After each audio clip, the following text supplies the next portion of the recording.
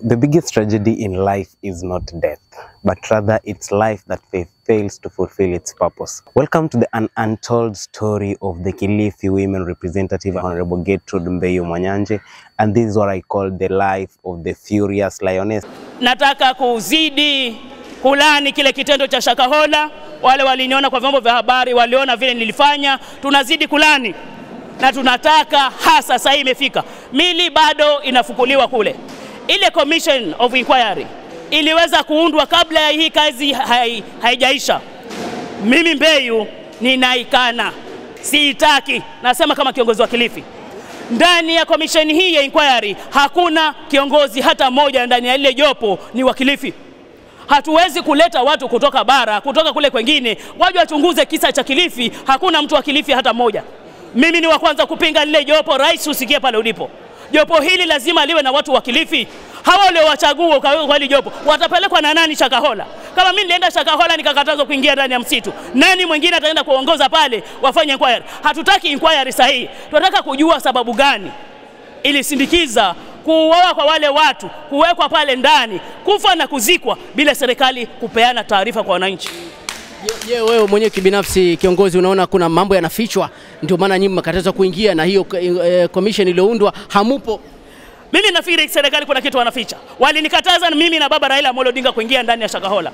La pili, wameunda jopo halina pasta wa Kilifi, halina mwalimu wa Kilifi, halina mwananchi wa Kilifi. Jopo hili linaenda kufanya kazi vipi? Ripoti gani watatoa kuhusu Shakahola kama hakuna mtu wa Shakahola wala wa Kilifi ndani ya jopo lile? Wasituchezee, wasitukalie. Tuko macho, mimi hasa Mbeyu wa Kilifi kama kiongozi. Kuna kitu wanatuficha na mimi nitasema na niseme. 5th April 1970 in the vast land of Kilifi, 60 kilometers north of Mombasa, the young lady was born. She carried the joy of everyone in her heart that each and every step in her life became a tale to tell. Hakuna kuandikisha vikundi vya mashoga ndani ya Kilifi. Hakuna kuandikisha vikundi vya wasagaji ndani ya Kilifi. Wazazi mupo? Nimesema hakuna ushoga, hakuna usagaji ndani ya Kilifi. Na tulani kitendo hichi katika jina. Wazazi wenzangu, mimi ni mama wa mtoto mvulana na mtoto msichana. Wangu akaenda saga na yule mwingine awe shoga, nitaenda harusi ipi? Nitaenda harusini wapi? Na wala sitaitwa nyanya. Wamenambia hawa, kuna kuitwa nyanya hapo? Yale mashirika ambayo yanaunga mkono ushoga na usagaji yalaniwe katika jina la Yesu. Tumesema Kilifi, no gayism, no lesbianism, no homosexuality. Tuko pamoja? Lakini wazazi, chungeni watoto wenu. Wazazi, chungeni watoto wenu, na hasa wa boarding schools. Nitaje zile shule zina hizo tabia ndani ya Kilifi? Nitaje nisitaje?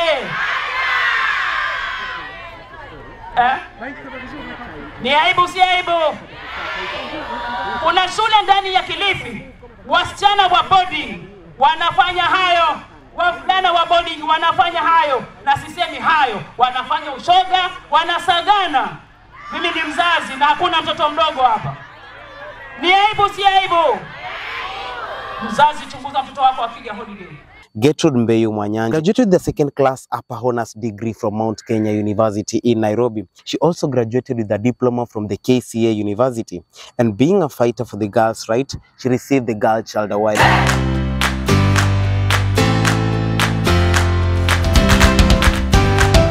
I'll give Untold towels to the girls and a netball to the girls. Is that okay?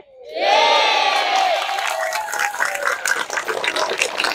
For the girls, I don't want you to miss school because of a period. Mama Mbeyu cares for the girl child and the boy child. Dabaso oye!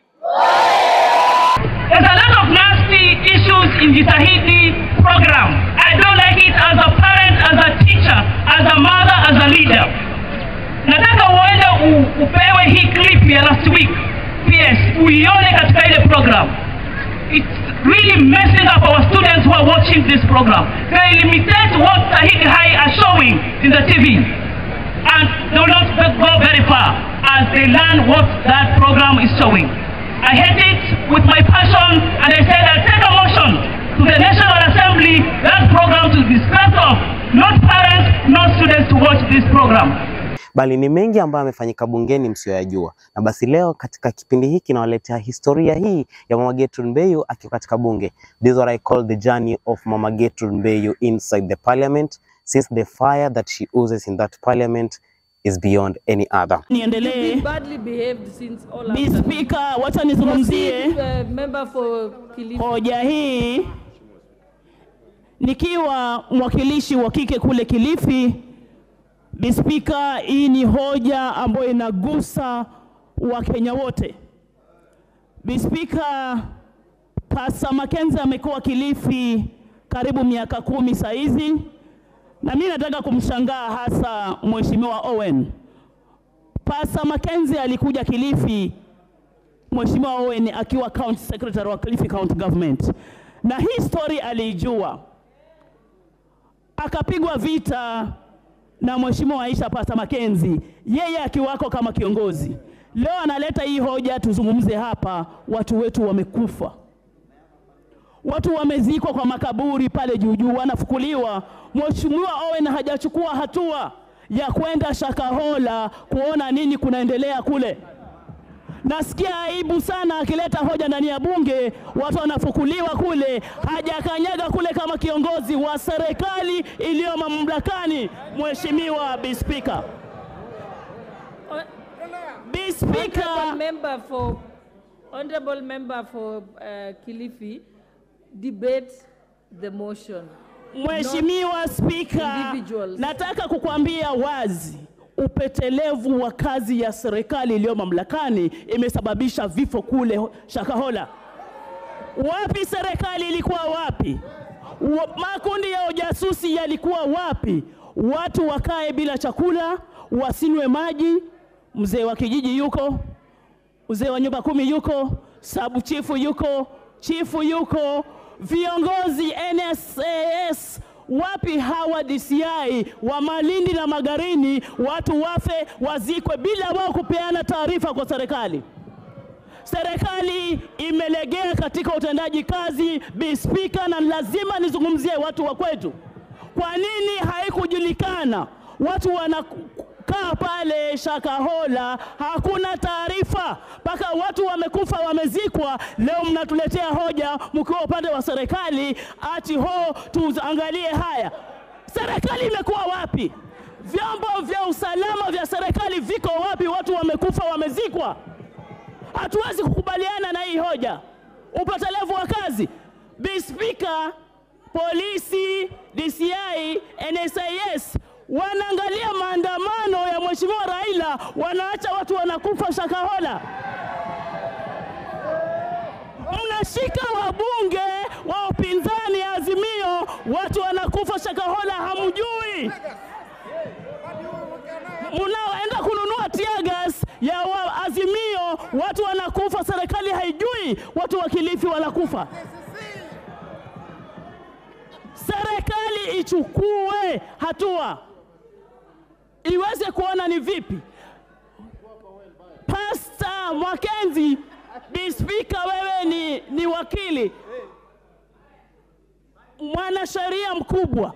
Pastor Mackenzie alishikwa. Jaji wa Malindi anamtoa kwa bondi ya 10,000, watoto 2 wamekufa. Oye amesema serikali imepoteza mwelekeo, watu wetu wamekufa kule Kilifi, maiti zimefukuliwa, makaburi ya nchi mbili. Bi Speaker, wataka kuniambia chifu alikuwa hajui? DCC alikuwa hajui kule Magarini na Malindi?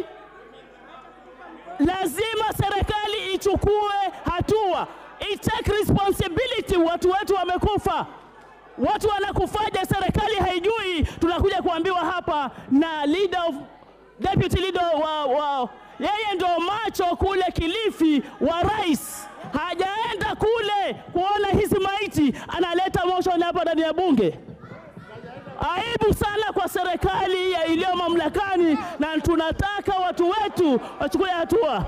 Asante, Mr. Speaker. Honorable members, order, honorable members. On 12th of March 2020, Mama Gertrude Mbeyu urged the provision of money for the elderly in the society. Wanaishi tu kwa vibanda. Kwa hivyo ni wakati mzuri sahihi katika bunge hili na katika uangalizi wa wazee wetu, iwezekane kuwa wanaweza kupata makao bora, na katika kila mwezi ile pesa ambayo ilikuwa imeweka serikali ya pesa 2,000, Mheshimiwa Spika, 2,000 kwa wakati huu hainunui hata bandari ya unga. Na kama hainunui bandari ya unga, hakuna fedha za mboga. Kwa hivyo pesa hizi kama zitatolewa, mwaka wa 2007 ni kitambo sana. On 25th of April 2018, Mama Gertrude Mbeyu supported a motion for distribution of storage tanks to the residents of Kilifi. Thank you, Mr. Speaker. I rise to support a motion brought in by Honourable Gertrude Mbeyu. Mr. Speaker, as we say in Swahili, maji ni uhai. I think this is a very important motion, and I'll speak for the collection and storage management of water in the whole country, and more in the Kilifi County. Mr. Speaker, right away, the Magarini constituency in Kilifi County is flooded. But in the next 4 months, we'll be sending or distributing food and water for our people. We need storage tanks, storage facilities in our places, as now it's raining. It's all over flooded. We look at Tana River, almost the whole county is flooded. But once this water is drained all in the ocean, we go back to drought. Our people lack water, drinking water. Animals lack water. So I appeal, and because water is devolved, appeal to the county government, and more so the Kilifi county government, to provide storage facilities for water to all schools, primary schools and secondary schools, provide them with water tanks so that they can collect this water for use, house use, animal use. Let children use clean water, and more for irrigation. Mr. Speaker, Ganze constituency is rated one of the poorest, hunger, education, everything. But as now the water is being drained, goes down to the Indian Ocean, we need collection facilities, water ponds dug in these constituencies so that water can be collected for future use. Mr. Speaker, I support this motion. Thank you. 20th of February 2019, Mama Gertrude Mbeyu fought for the needy. Katika historia ya wanawake bungeni, Mama Gertrude Mbeyu alikuwa mstari wa mbele kuhakikisha kwamba serikali inajaribu kupunguza ada ya matibabu ili kila mmoja katika taifa la Kenya anaweza kupata matibabu yaliyo bora. Kuja na hoja hii usema kwamba kuweze kufutiliwa mbali kwa ada za matibabu katika hospitali za umma, zote za umma, za rufaa, pindi tu mtu anapofariki. Mheshimiwa Spika, nafikiri ni hoja ya muhimu sana, na nimengoja wakati huu niweze kuchangia, kwa sababu mimi natoka katika gatuzi lenye umaskini mwingi sana, Mheshimiwa Spika, na hali za matibabu, kulipa ada za matibabu na zile za mtu anapofariki pale mochwari ni ada kubwa kwa watu wetu na kwa watu wetu wote wa Kenya. Mheshimiwa Spika, nitakwambia tu yale magonjwa ambayo gharama zake ziko juu, watu wetu hawezi kumudu kulipa. Japo tumeweza kuhimiza watu wetu waweze kujiandikisha katika huduma ile ya afya ya NHIF, imeweza kupunguza pali padogo tu, na si watu wote wameweza kujiandikisha. Mheshimiwa Spika, ugonjwa kama wa saratani, ugonjwa kama wa pressure, ugonjwa wa sukari, ugonjwa wa uvimbe, fibroids kwa kina mama, ni magonjwa ambayo yameweza kutibiwa kwa pesa nyingi katika hospitali zote za kiserikali, zile za umma, na zile pia za kibinafsi. Mheshimiwa Spika, imefika wakati saa hizi tuweze kutetea watu wetu ili ada hizi ziweze kufutiliwa mbali. Mheshimiwa Spika, mtu anayeugua ugonjwa wa saratani na paka kifo chake, pesa zake za kulipa huwa ni nyingi sana. Na anapofariki inahitaji watu wengi kuchangia. Na viongozi wengi watu napatikana katika janga hili. Uweze kulipa pesa za matibabu. Pengine amelazwa kwa muda wa miezi 2-3 katika hospitali. Ulipe ada ya mochari na tuweze kusimamia pia mazishi. Mheshimiwa Spika, imefika wakati tuweze kutetea jamii zetu waweze kuachiliwa kutolipa ada hizi za magonjwa kama haya na mengineyo, kwa sababu hali ya uchumi Kenya imekuwa juu sana. Watu hawawezi hata kumudu chakula cha kila siku. Mtu asile asubuhi, asile mchana, na usiku pia kupata ni shida. Ukimwambia alipe matibabu 250 kwa hospitali kwa sababu ni mgonjwa wa pressure, wa sukari, inakuwa ni hali ngumu. Na hii imetufika Mheshimiwa Spika kuweza kumpongeza Mheshimiwa Mohamed Ali kwa hoja hii, na kwa sababu matibabu yamegatuliwa. Hospitali nyingi zetu za umma katika gatuzi zetu zimefikia kiwango kuwa hawawezi kuweza kuwekeza vizuri katika huduma hizi za afya.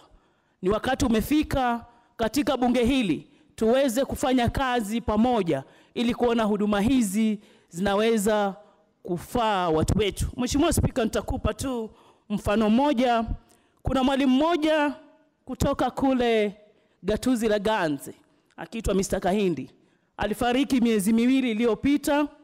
Mwili wake uko katika mochwari moja kule Mombasa na ana deni la milioni 3.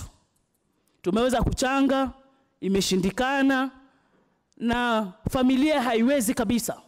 Ningeomba katika hoja hii wakati huu familia ile iweze kusaidika na serikali, wapate ule mwili wakaweze kuzika. Maana deni lile la milioni 3 na ile familia hata kujimudu chakula haiwezi, itakuwa ni gharama ya kila siku, hatutaweza kuzika mwili wa mwalimu yule.